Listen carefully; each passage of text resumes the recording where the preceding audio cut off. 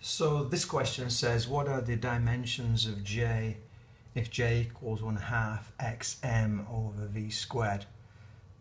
And the first thing to realize is that a half is dimensionless, so we just ignore it.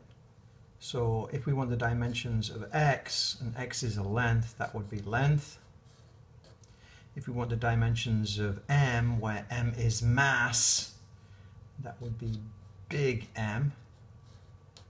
And then underneath we have velocity, and velocity is meters per second, which is L over T. So now we have one of these, and that's squared, so we're going to do that squared.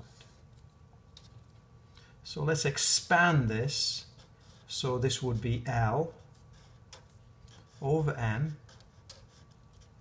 And then one of the common mistakes is people forget that they have to square both the top and the bottom when a fraction is squared.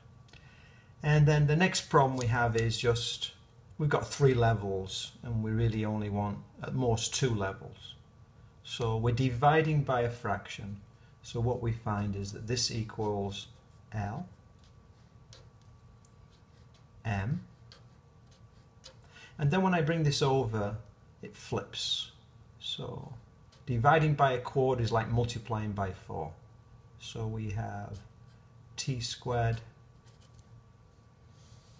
over,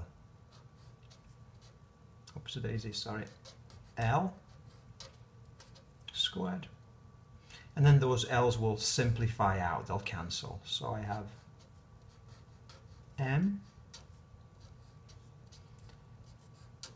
t squared over L.